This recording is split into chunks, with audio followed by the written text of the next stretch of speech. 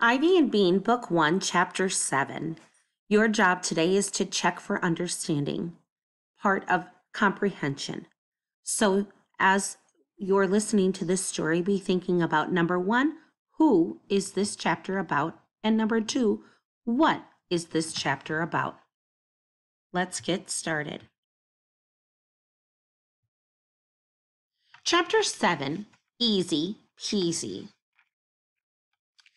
Now they were ready to begin. Ivy went to the bedroom section of her room and pulled out a cardboard box from under her bed. Then she looked at Bean.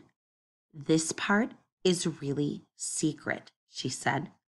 "I promise I won't tell anybody," said Bean. Ivy opened the box and took out the square thing wrapped in a pink silky cloth. It was her spell book. Bean thought that a spell book would be mysterious looking with a magic sign on the cover or something, but this spell book was just plain black. It was old, though. Ivy said it was almost 100 years old. The pages were yellowish. "Where did you get it?" Bean whispered. "My aunt gave it to me," Ivy said. "Is she one?" asked Bean. "She says she isn't," said Ivy, "but I'm not so sure." Ivy flipped through the book for the dancing spell. She read it to herself, and then she whispered it, but so low that Bean couldn't hear. Bean didn't mind.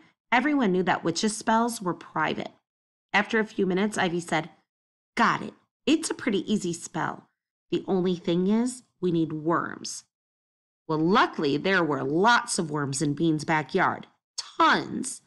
But now they were going to have to sneak into Bean's yard and dig them up without Nancy seeing. But also, luckily, Bean knew how to get into her yard by going through the other backyards on Pancake Court. There was one really gross dog poopy yard, and then there was Mrs. Trance, who didn't like kids in her garden, and there was a lot of climbing, but aside from that, Bean said it was easy peasy. Ivy put the big black book in her backpack. Bean tucked the wand into her back pocket. It was still a little drippy, but there was nothing Bean could do about that now. Carefully, they tiptoed down the stairs. Ivy's mother was still working in her office, and they slipped past her door like quiet ants. Soon they were moving quickly toward the back fence. Ivy, Bean saw, did not really know how to climb a fence.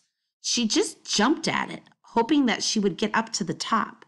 So Bean showed her how to find the little holes and the bumps that made the ladder part of it. When they got to the top, Bean whispered, "This is Ruby Trevor's house." Let's go back for a minute, boys and girls. If we're going to be looking at this map, you have to figure out where they're starting and where they're going. Can't quite see where they're starting. You'll figure it out as we go. Wait a minute.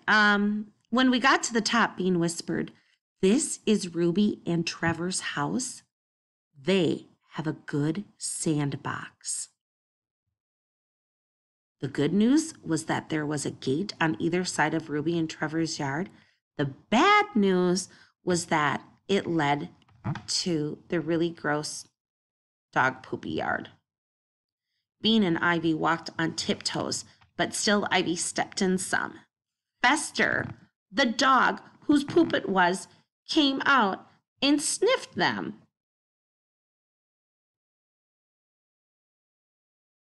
He was a nice dog, and he seemed sorry that his yard was so disgusting.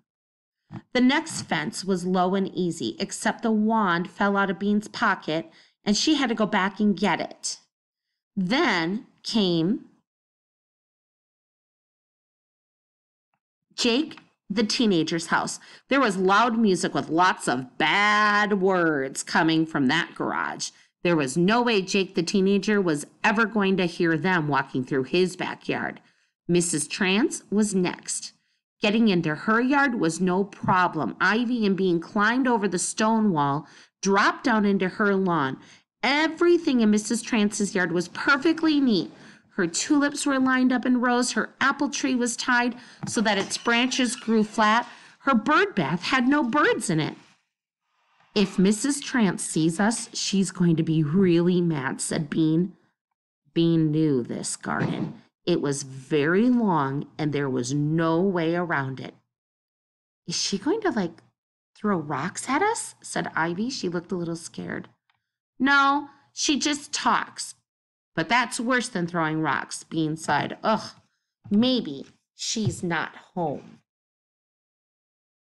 But Mrs. Trance was home.